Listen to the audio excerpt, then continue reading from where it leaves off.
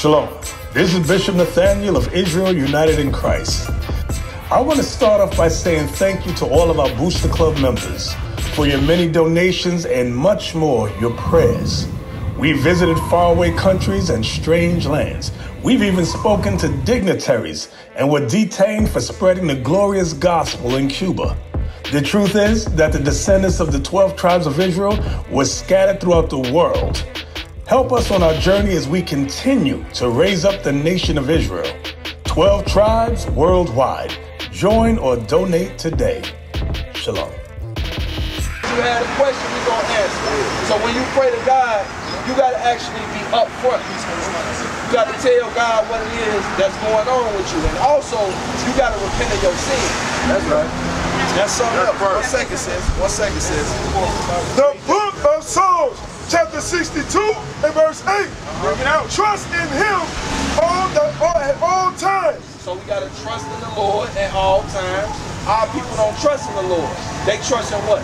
Motivational speakers, politicians, activists. No, we got to trust in the Lord. You understand that? Read right there. Ye people, pour out your heart before him.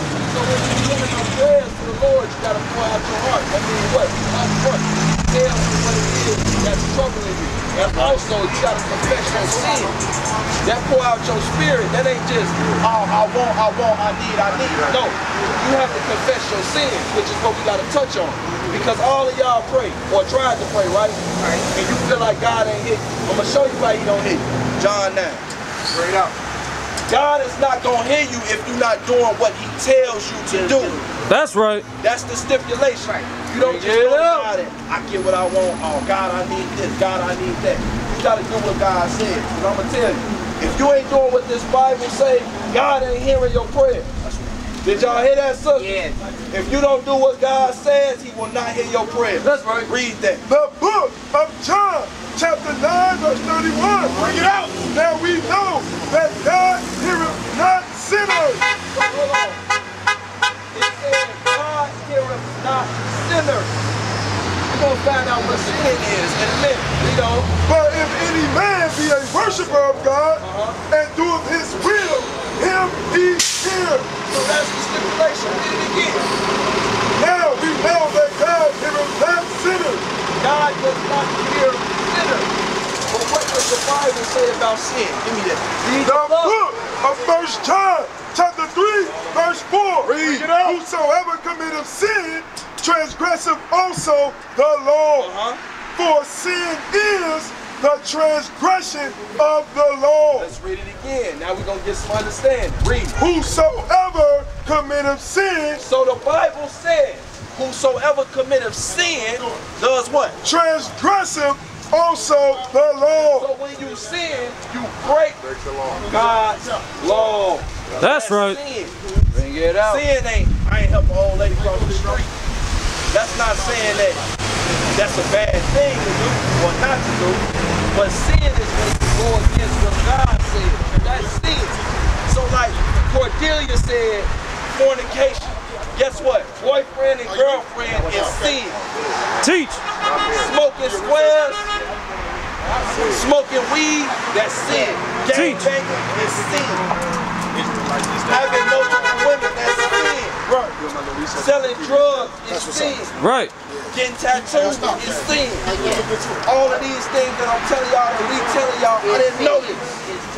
Somebody was teaching it, I saw it, I heard, I said, damn, tattoos wrong, I'm not getting no more tattoos. Because it's about if you love God. That's what it boiled down to. So now we know what sin is. Let's go back to John 9. Because we talking about getting our prayers heard. Y'all want y'all prayers heard, right? That's right. Especially during this time. See, you want God to hear your prayers right now, you cannot go against his rules. Read. The book of John, chapter 9, verse 31. Bring it out. Now we know that God heareth not sinners. God does not hear those of his people on their side that go against his rules and regulations. You breaking his laws, your prayer don't go past the ceiling. So you must do what God says in order for him to hear you. Read that. But if any man be a worshiper of God. If any man be a worshiper of God and what? And do of his will. Do of his will. His will is his laws, his commandments. If you do what God says, he'll hear you. Now let me ask y'all this. Things that's going on in the earth. Is it in the Bible? Yes. Right now. Yes, it is. Plagues, all that stuff, yeah. Okay, let me ask you this. They blocking certain entry and exit points in the earth. Yeah. In Chicago alone, they block like 7, 8 exits and expressways. Yeah. They block Indiana. They block Indiana. Is that in the Bible? Second Esdras 15 and 17. Bring it out. I'm showing y'all this because y'all have to understand the times that y'all are living in. It is dangerous. It is chaos. Why? We are living in the last days. That's right. That's right. It's time for you to come back to God and do what God says. That's right. You want to be kept safe during all this chaos? No. You must come back to God. Do what God says. I'm not showing you this for no reason. I'm showing you what's going on is in the Bible. Bring it out. Everything that's written in here, it either happened already or hasn't happened yet. Understand that. Read. Second Esdras, chapter 15, verse 17. Bring it out. A man shall desire to go into a city. Have not people been desiring to go into cities? My auntie in Florida, I want to go to Florida. Guess what? You can't go there. That's right. Matter of fact, it's a curfew. Yep. It's a curfew here, ain't it? Yeah. It's a curfew in Chicago. I want to go to Indiana. That's blocked off. You in Chicago, you trying to go to downtown? That's blocked off. They got semi-trucks blocking entry and exit points. Garbage cans, they put garbage cans in front of stuff. Read that again. A man shall desire to go into a city and shall not be able. So if this thing here that was written thousands of years ago, we just read it and it's happening now, what makes you think the rest of what's written here is not going to happen? The Bible said this place here, known as Babylon the Great, is going to get destroyed by fire. Yes. We just read something that a man saw. God showed him a vision. It didn't happen during his time, but it happened during our time. And why are we showing you this? This is not the time for games. Right. You must repent and change your ways. That's right. Yeah. Let me show y'all something. Give me Acts. Let me show y'all something. You must repent and change your ways. Bring it out. And we gonna show y'all the laws of God that you breaking right now. Why? That's our job. We care about our. Because it's something about breaking God's laws. When you break God's laws, it's a punishment behind it. That's right. Yes, it is. It's a famous scripture in church that they quote. I'm gonna start with Nicky. What they say in church? What's the punishment for sin?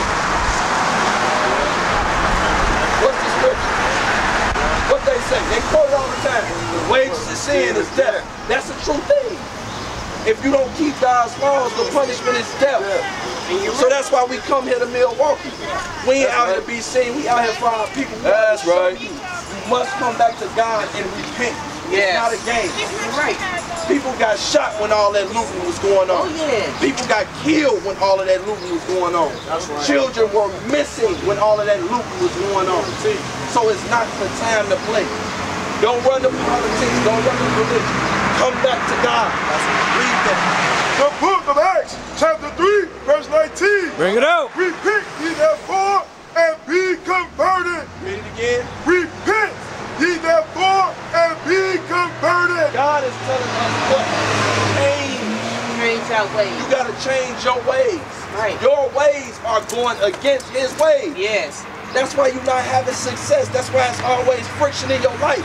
You're going against what He said. Right. And if you continue to go against what He says, death awaits you. It's not hard to understand. That's right. I do what He say and I live. I do what He say and I rule the earth. I don't do what He says, death awaits me. Bring it out. Read. Repent ye therefore and be converted. And be what? Converted. Change. Convert to what? What do you convert to? His way. Yes. His way of life. What He has written for you. Yes. Read. That your sins may be blotted out. Who won't forgiveness for their sins? All of y'all standing right here. Even us right here. We want forgiveness for our sins. That's right. So we must change our ways. We must repent and ask God to forgive us. Times of refreshing shall come from the presence of the Lord. The times of refreshing, meaning what? This earth got to be cleansed. There's too much evil in this earth. Laws they pass, two women get married. Bring it out. Two men get married. That goes directly against the Bible. Legalize the marijuana. Why they want to legalize marijuana? To keep our people high. You know something else they doing to the mix? They have blacks and Hispanics fighting each other. Bring it out. Get that sign. We are the people of God. Come close, sis. We out here for you. You see yourself on that sign? Y'all gotta understand, they want us to destroy ourselves. Yeah. That's why they put liquor stores in the community, drugs in the community. They want to keep you from coming back to your God. That's right. Because it's an impact to come back to your God. Read. Repent ye therefore and be converted, that your sins may be blotted out, when the times of refreshing shall come from the presence of the Lord. Because who's heard in church that Christ coming back? Christ coming back. That's right. Yes, he is. Christ is a black man and he's coming back. But he's not coming back to hug nobody. Nope. He's not coming back to have a discussion. Nope. So you know what the discussion gonna be? A very brief one. Yeah. Did you do what my father said? Yeah. It's either yes or no. If the answer is no, it's death. If it's yes, salvation. Facts. That's right. Teach. Let's get that. After that, we gotta get some law. What's the question, sis? Jesus Christ. We gotta wear a mask. All these people, these kids down here, these people that died. A friend of mine that word. A guy that he died at work with their crimes. And it's sad out here. And the reason why, we in the last days, like I just told you. That's right. It's not by coincidence. Think about this. You have a disease that's in the earth, killing millions of people. Think about this. Y'all never seen this in y'all years on the earth. You have a disease going on rampant through the earth, and right it was now, rioting and looting in every state in this country at one time. I'm trying to warn y'all. That's why we out here. We're warning you. This is not the time to play. No, it ain't. You want to survive? Do what God says. Read that. 2 Thessalonians chapter 1 verse 6. Bring it out. See, it is a righteous thing with God to recompense tribulation to them that trouble you. And to you who are troubled, rest with us. When the Lord Jesus shall be revealed from heaven with his mighty angels in flaming fire, taking vengeance on them that know not God. Read it again from the top. In flaming fire, taking vengeance on them. Verse 7. And to you who are troubled, rest with us. So we are telling you what? Rest with us. Come keep the commandments of God. Leave that way of life alone. Change your life. You live, ain't nobody gonna come save our community. We gotta stand up for our community. Them politicians, them reverends, them motivational speakers, they don't do nothing. You men have to stand up. Once y'all stand up, the women gonna get in order. Read. When the Lord Jesus shall be revealed from heaven with his mighty angels. When Christ comes back, he is coming with his army. Christ is tearing all of this down. Understand that.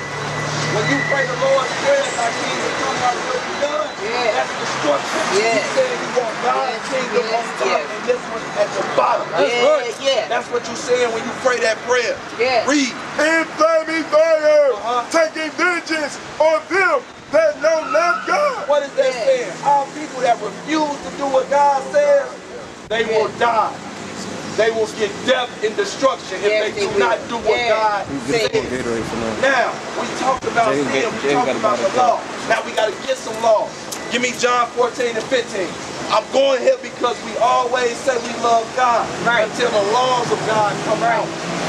So I'm going to go down the line and I'm going to ask you a question. Do you love God? Do you love God, Jason? Do you love God, David? Do you love God, Cornelius?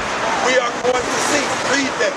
The book of John, chapter 14, verse 15. Bring it out. You black and Hispanic in Milwaukee. If you love God, this is what you should be doing. Read. If ye love me, keep my commandments. So Christ said, if you love him, you're going to do what he says. So let's get the law. Leviticus 19. Matter of fact, 21 and 5. Get 21 and 5. We're going to start with the man and my sister. You may have seen while we talking, I keep going back to them. Right. Because God deal with the man Right, first. right. These are the leaders of your nation. That's right. We got to learn to respect the men. So, brothers, this is a law for you. And then I'm going to get to you and the sister because this law is for the woman. Right. Read that. The book of Leviticus, chapter 21, verse 5. Bring it out. They shall not make boldness upon their head, neither shall they shave off the corner of their beard. Read it again from the top. They shall not make boldness upon their head. What is that saying? The Israelite man, the head on this side, we cannot shave our head bald like Michael Jordan. And we're going to get to that. We're going to get to that. We're going to get to that. I'm going to bear with you. We cannot shave our head bald like Michael Jordan. Right. Why? That's not our custom. Right. That is the custom of the other races of people. You right about When you that. read about the Egyptians, I'm going to get to it. I'm going to get to that. If I know why you feel that way. I'm with you, bro. I'm going to get to that. Read. Neither shall they shave off the corner of their beard. We supposed to grow a beard on our face. That's right. Every man you see up here, we grow what we can grow on our face. Why? Because that's a law of God, a rule of God. What's the first thing they want you to do to serve God? Shave your beard. When you shave your beard, you look like a little boy. The beard is a sign of manly dignity. That's what the beard is. You a lion. You a lion shave off his mane when he rip his mane off. No. You should not shave your beard. Why? Because your God requires that of you. Yeah. Read. Nor make any cuttings in their flesh. What's the cuttings in the flesh? Nor make any cuttings in their flesh. What's that? Tattoo. And brothers, I'm not bringing this out to try to have us on some pedestal and y'all at the bottom. No. We read the same thing and we stopped. Brothers up here today, they got tattoos, you didn't get no more. Why? Right. Remember the first scripture we went to. If you love me, do what? Keep my commandments. Yeah. So if you love God, the laws that you hear coming out, you gonna do it because you love God. You're not gonna try to please man, you're gonna try to please God. Right. Read that one more time. They shall not make boldness upon their head, neither shall they shave off the corner of their beard, nor make any cutting in their flesh. Not get tattooed according to the Bible. Everybody understand? Right. Guess what else falls under that? You scarring yourself for a danger. If you branded yourself for a fraternity, that's against God. You breaking God's rules if you do that. Yeah. So we as the Israelites, being a special Yeah, people that we are, we cannot do that. We can't be like the other races.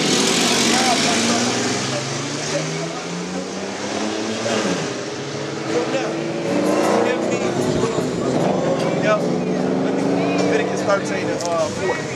That is you, bro. Because you took your hat off and I already know. But guess what? We got brothers that's losing their hair, that got a receding hairline, and they don't shave their hair. And guess what? They line it up and they make it look nice and neat. Because if they shave their head bald, what are they doing? Breaking God's rules. Now, I want to get to the woman. Sisters. My sisters. God has rules and regulations. This law we finna read and go for the man too. Read that. Yep, Deuteronomy 22 and 5. Do y'all think God cares how you dress? You said yes, you said no. Why you say no? You think it don't matter, it ain't that serious, right? That's not what the Bible said. That's right. What God said. Now understand, I'm showing you this because we haven't been taught this. That's right. We teaching our people the truth. That's right. Think about it. In church, they tell you God loves everybody. But then when you read the Bible don't say that. They say God hates the sin, not the sinner. That's not in the Bible. Right. God says if you sin against me, you will get death. That's right. So what are they doing? They leading our people to death. Bring it out. We try to lead our people to life, they leading our people to death. Teach. So we showing you everything that you've learned in this society is contrary to God, and that's why we suffer. Read that. The book of Deuteronomy chapter 22 and verse 5. Read it out. A woman shall not wear that which pertaineth unto a man. Neither shall a man put on a woman's garment. For all that do so are an abomination unto the Lord thy God. Let's read it again from the top. Because remember, you said, you don't think God cares about it, it ain't that serious. Read. The woman shall not wear that which pertaineth unto a man. What does that mean, brother? What's going on? What's your name? Mac. I'm H. So the Bible just said, God said, the woman shall not wear things that pertain to a man. What does that say? They shouldn't wear pants or dress like the man. There you go. Yeah, that's right. You absolutely right. So our sisters that's wearing pants, what are they doing? According to what we just read. They sinning. They sinning. Guess what? Women cannot wear pants. That's right. Against God's laws. Read it again. The woman shall not wear that which pertaineth unto a man. A woman is not supposed to wear men's attire. What they did today, they caused confusion. They say all these women pants. They still pants. What if they came out with a man bra? Ain't that a bra? You finna laugh. That don't make sense. What the hell is a man bra? Same thing. Women pants don't make sense. What happened is over time they made you get used to it. That's right. Just like two men being together that ain't right. Two women being together that's not right. But what did they do? They kept shoving it in your face over time. So now you start to accept it. Even though deep down brothers know it ain't right, you just start to accept it. That's called desensitized. Right. Just like we kill each other so much when one of us get killed on the block, we might cry, but then we go back to our regular routine. That's what they've done to us in this country. Read on. The woman shall not wear that which pertaineth unto a man. So the black, Hispanic, and Native American woman cannot wear clothing that pertain to men. Pertain means belong to. Cannot wear clothing that belong to men. What is y'all talking about? Pants. Read. Neither shall a man put on a woman's garment. Read that again. Neither shall a man put on a woman's garment. Neither shall a man put on a woman's garment. We got the first understanding of the scripture, so when we get right here, what does that say? We start with Nick. You shouldn't see no man with Cordelia dress on at all.